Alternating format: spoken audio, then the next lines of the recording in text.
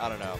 Well, Almar kind of plays like a sword character, some people will say, just, outside of the projectile campaign. And then you have the Peach and Daisy too, but they're not swordies at all. But it'll be interesting to see how that plays out in the meta game, because I know people kind of are saying Peach and Daisy is really high on the tier list, but struggles with some of the range on the swordies. So as the swordies rise, maybe that'll be the answer in the meta game. Who knows? But we got Rayne on Roy and YoshiFreak playing Game & Watch. And Game & Watch, a very interesting character as well. A lot of the character really got revamped. Yeah. Probably one of the characters in terms of just like changes got changed up the most. Yeah, he lost his credit card for sure, and has like the little you know, the forward air, the little bomb throw. Yeah, that his up air is different now. It's kind of like a Mega Man up air. Up B, it has no win box. The trampoline is literally just a hitbox, so up B out of shield is a very, very strong option to get and like to defuse a lot of pressure. And some of the throw games are a little different overall too.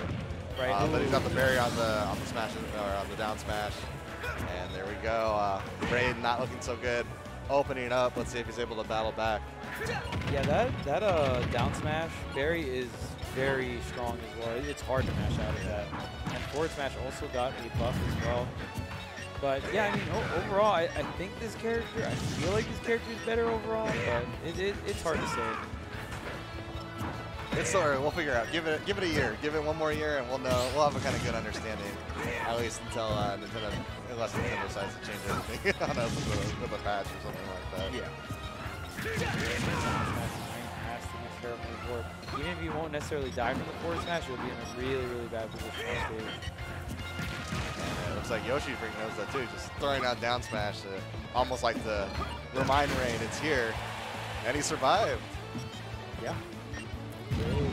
Forward air, I like it. And it's interesting because Game Watch can kind of set up situations with that forward air as well. Ledge trap or, you know, do it in disadvantage. It does not have a lot of priority though. You can just use a move to hit it and with forward air, finally going to close it out here for Rayne. You're going to lose his first stock. And the aquarium does so much damage, like 15 damage or something crazy.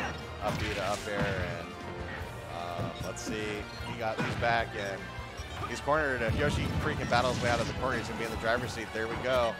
And now Rayne's got that uphill battle to try to even up the match.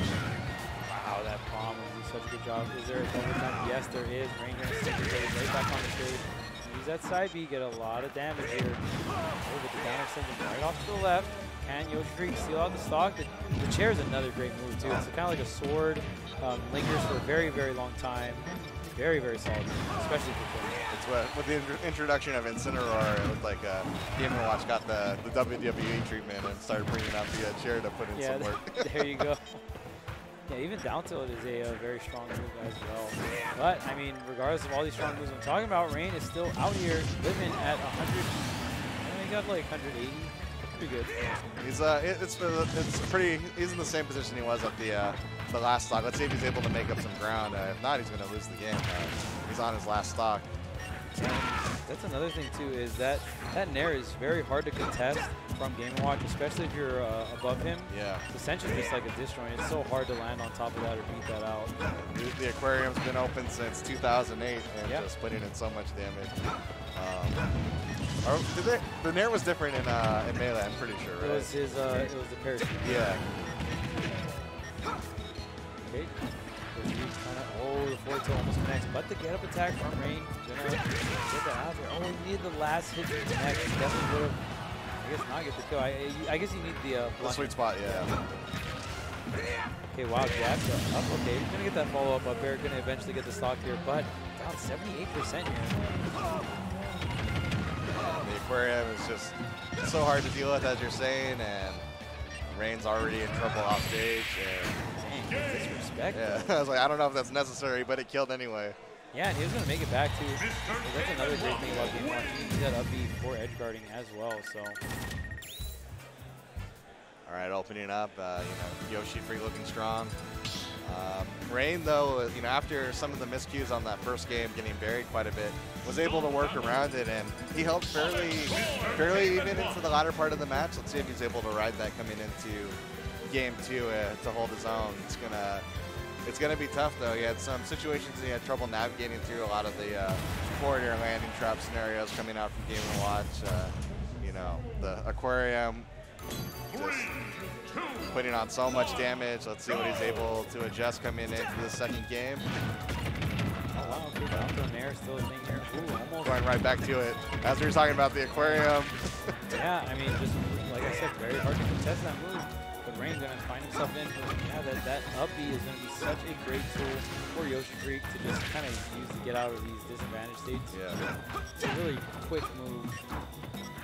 Okay, oh wow, going to go on the top platform as well. All right. YoshiFreak definitely utilizing these the first platform layout.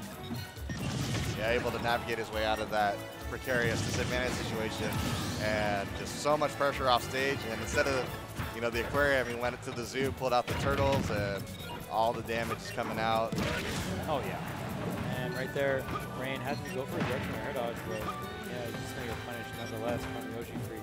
And now, see if YoshiFreak can rack up any damage. Wow, I like the retreat there to that platform with the up B. Very, very smart. He knew that if he grabbed ledge again, he would have got trapped. He would have got hit for freeze. Rayne really struggling. Just YoshiFreak seems to be throwing out every option that seems to be working.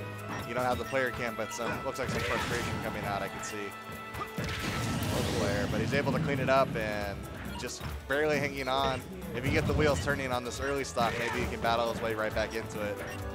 I feel like every time Rayne does get like this committal nair, he's not like, he's hitting on the backside of it, which is so unfortunate because if you want to keep following up, you want to get that front hit.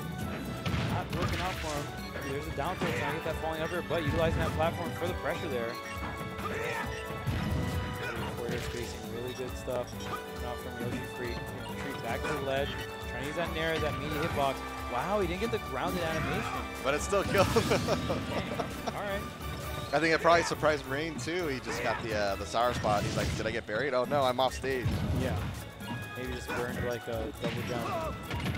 Oh wow, up B into the nair. And also setting up for the under as well. So much damage. Well, we really see YoshiFreak utilizing these up B mix-ups as well. So good. And that's what's going to make it tough for Rayne to really make a comeback. As soon as he could get really any momentum going with Roy, YoshiFreak always has the up B out of the situation card to play to kind of mitigate any sort of momentum. But who needs momentum when you got a forward smash that kills so early? Got the sweet spot, and he had a little bit of momentum, but YoshiFreak going right back to work, throwing out neutral airs and up airs.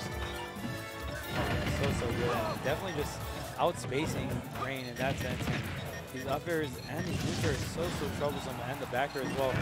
Rayne finally going to get some damage, but finally touched the main stage. Yeah, like, jeez, man. Oh, and that back air is good here.